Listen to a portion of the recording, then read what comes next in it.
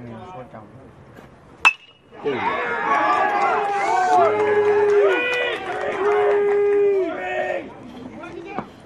know, it was a good team win. We battled the whole way through. The pitchers didn't have it the best they've had all year, but they did a well enough job to keep the offense in it to win. Good team win all around. Another battle from behind. You'll love to see it.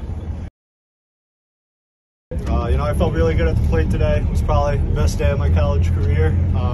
Big focus was just simplifying, trying to make solid contact on everything.